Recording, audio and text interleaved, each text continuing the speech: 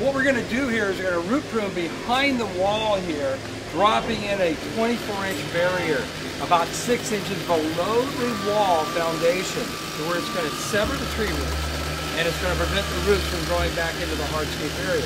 And let's show you a simple problem here. You can notice the crack in the wall here from the ficus trees, but above all, let's look at the paver line that you see here.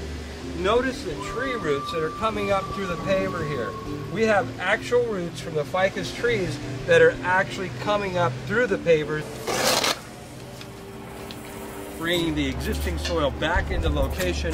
It's important that this barrier is at least 2 to 3 inches above grade. This is to keep the tree roots, because these are very aggressive ficus roots that will actually try to hop up over the barrier.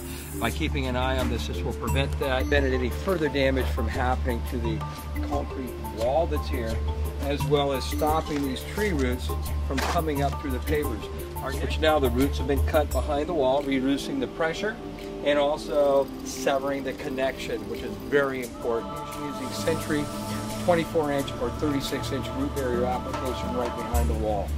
Perfect application, above grade, roots cut. Check us out at centuryrootbarrier.com. That is centuryrootbarrier.com to look at the latest installation applications throughout your area.